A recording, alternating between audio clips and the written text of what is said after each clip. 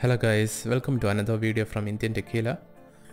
Today we are going to check how to delete the incompatible driver Usb2ser.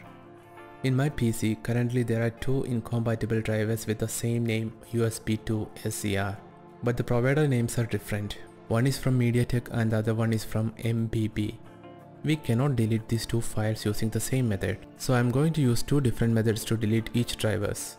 Let's start. In order to delete the first driver, we need to install one program, Driver Store Explorer. I will share you the link in the description so that you can download the program from there. After downloading the program, please open it. Once it is opened, right click on the program RIPR and select Run as Administrator option. This will show us a lot of drivers that you cannot even find on your device manager.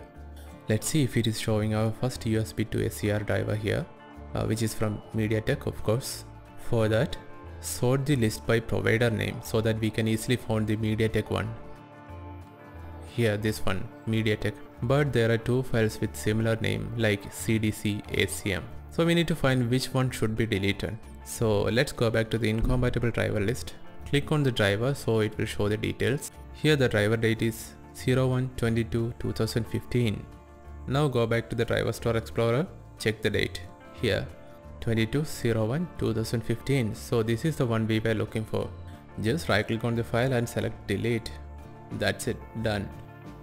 Now there are one more Usb2ser driver, which is from the provider MBB. Actually we cannot find this driver using the Driver Store Explorer program, so we need to find it manually using the registry key editor. Click on the Windows icon, search registry editor. This one. Open it. Click on the edit option. Select find. Here we need to search usb2ser.sys and click enter. Okay, from the search results we can see the file location here, C Windows System 32 drivers. Okay, let's go to that location. C Windows System 32 drivers. A hell lot of drivers we can see here. Let's search for the file here, usb2ser.